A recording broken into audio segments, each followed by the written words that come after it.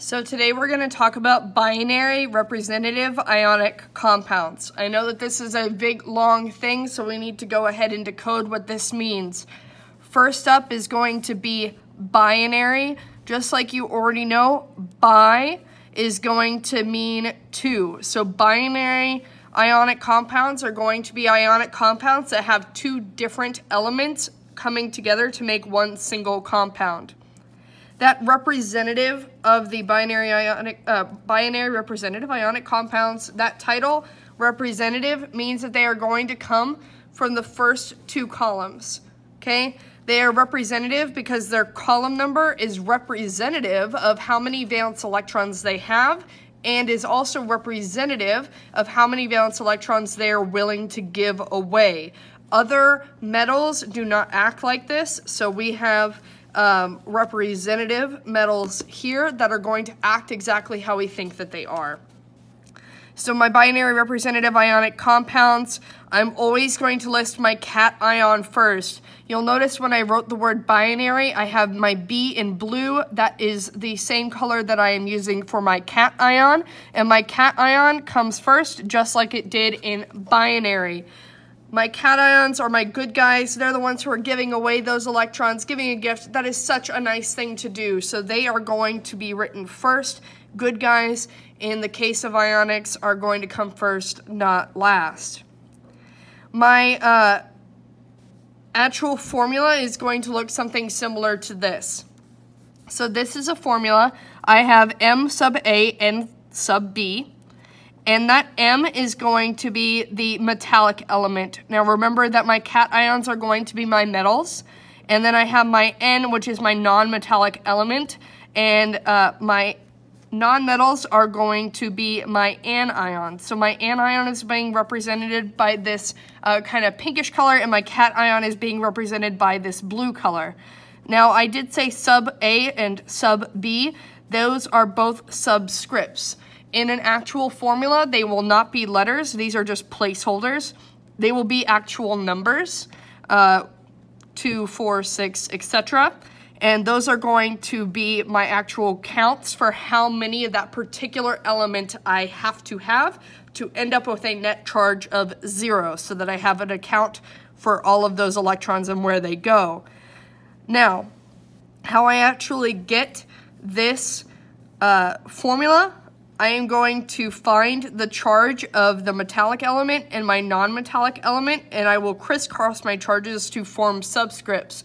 This is a shortcut cheat way to find the lowest common multiple, which is what you were actually looking for, but so that it is a little bit faster, a little bit more direct, we are going to go ahead and cheat and use a crisscross for charges method. So here I have my cation and I have my anion. My cation has a charge of +2, and my anion is going to have a charge of -3. Now you'll notice whenever I wrote these charges, I actually had the plus and the minus after the number. This is purely an aesthetic choice. You can have the plus in front of the actual number or the negative in front of the actual number. It doesn't actually matter in particular. It's just an aesthetic thing, and most chemists prefer to have the actual denotation of charge, positive or negative, after the actual numeral for the charge. So I have my metal and my non-metal and their respective charges, and then I am going to drop them into subscript form. So I'm taking them from superscripts, which is the floating charge number, and I'm turning them into subscripts, which is my denotation of how many I'm actually going to have. So I have the 3 from my non-metallic anion here, and that is going to become the subscript for my metallic cation here. And my 2 is going to become the subscript for my anion here. So what this ends up looking like, again, I dropped charges because now these are pure counts. So I cannot have a negative number of a particular atom. I can also I don't need to have a positive here because it's implied. Normally, you don't have to write the plus if you're talking about a positive number. It's implied. The only time that you need it is in the charges, because otherwise we're not sure if you just left off the negative or if it's actually supposed to be positive. Since we're not sure, we have to make sure that we actually write it here, but not here. So you'll notice here that I went ahead and I dropped those numbers. I kept the color coding so that you can see where they came from. And this allows me to find the lowest common multiple very, very quickly. So the lowest common multiple between 2 and 3 is going to be 6. So if I multiply positive 2 by 3, I get a charge of positive 6. If I multiply negative 3 by 2, I get negative 6. Well, positive 6 plus negative 6 is going to be 0. My net charge is 0, so this is my correct formula. We're going to actually look at a real compound here that we could have. We have Ba for barium, and we have Cl for chlorine. Now, you might be wondering where I got these charges from. Remember that my binary representative ionics are going to be in my first two columns. So I can go ahead and I can find barium. I see that barium is element number 56. It is in column 2A. That means it has 2 valence electrons. 2 is really far away from 8, so it is going to give away 2 electrons rather than steal 6. Giving a gift is a nice thing to do, so barium is going to have a positive 2 charge because it gave 2 valence electrons away. Now, chlorine is in column 7A. That means it has 7 valence electrons. It has 7, it wants 8, so it is going to go ahead and steal 1 rather than give away 7. And stealing is bad, so it is going to have a negative 1 charge. Now I'm going to go ahead and I'm going to switch those charges for subscripts, and you will notice something strange. Whenever I switch charges for subscripts, I gave barium's 2 to chlorine, and I gave chlorine's 1 to barium, but I didn't actually write that 1. And the reason I did not write that 1 is because I don't write 1s. 1 is implied. I would not have written barium at all if I did not have any bariums. So I have an implied count of 1 for barium, so I'm not going to write that subscript.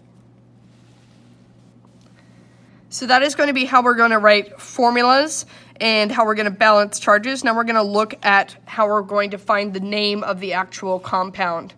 So for the nomenclature, nomenclature just means it looks kind of like names. So this is going to be how we're going to name the naming tradition of these elements, of these compounds, I mean. And for our binary representative ionic compounds, for my nomenclature, my cations, my good guys, are going to keep their name. They're proud of themselves. They were really nice and kind, and they gave away electrons to those elements in need, and so they keep their name. They're proud of themselves. They don't care if you know who they are, so they're going to be loud and proud about keeping their name. My anions, on the other hand, those are my bad guys. They're the ones who stole from those poor innocent metals. And since they are thieves, they are going to try to hide their original identity and see if they can kind of form what I like to call a street name. And this is not going to be particularly creative. Anions are not particularly creative whenever they were coming up with their bad guy name. So all they do is they're going to change their suffix to IDE, Ide, okay? And how they actually figure out where that Ide is going to go is generally going to be wherever it sounds the best. Now, I know that that doesn't make a whole lot of sense initially. If you say it out loud, generally where you're going to hear the IDE ending sounds the best, that's generally going to be the actual place where the anion changes their name to. So let's go ahead and look at an example. So we have the exact same compound that we just found the formula for. So we have Ba and Cl. So we need to find out who Ba is. Ba is going to be barium. It is first, and it is a metal, which makes it the cation. So I'm going to go ahead and keep barium's name, and it's just going to be straight barium. And then I need to figure out chlorine, which is Cl. I need to figure out chlorine's street name. So that means I need to figure out where that Ide is going to end up being. And I think that chlorine is going to turn into chloride. And that is going to be the actual compound name, barium chloride.